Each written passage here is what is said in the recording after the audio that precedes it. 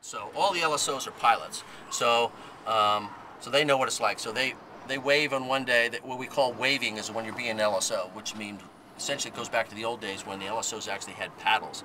We're also called paddles, by the way. And they had paddles, and they'd use them to show if you're high or low to come left or right. If you see some of the old World War II movies, you can see the guys on the flight deck doing that.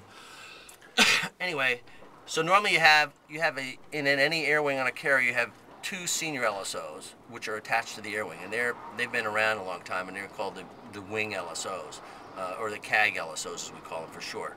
And then you have within all the squadrons, there's one or two LSOs that are under training, and it takes about, to get fully qualified as an LSO, is probably about a 2-year evolution.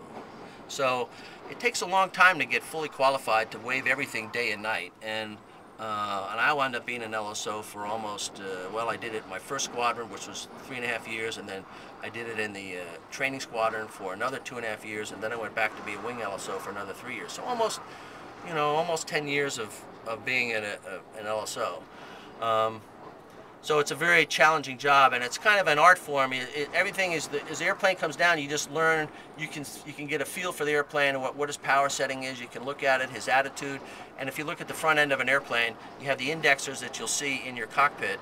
You know, in the F-18 cockpit up on the, you'll see little arrows. There'll be like a caret at the top, like a V, and then an upside down V, and then a donut, and that's your angle of attack. So what you want to do is keep that donut, that amber donut. That means you're on speed, because we all fly a constant angle of attack at the ship. There's no flare. You just fly a constant rate of descent all the way to touchdown. And that rate of descent, by the way, is around 600 to 700 feet per minute all the way down the glide slope. But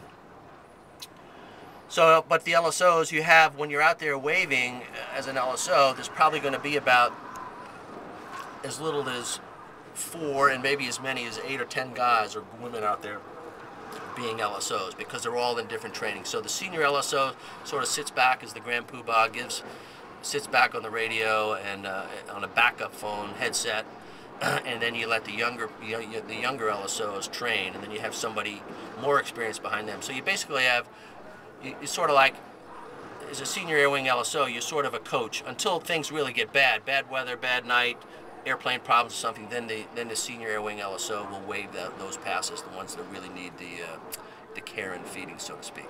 If somebody has a major emergency, engine out, or or hydraulic failures, or the weather's really bad.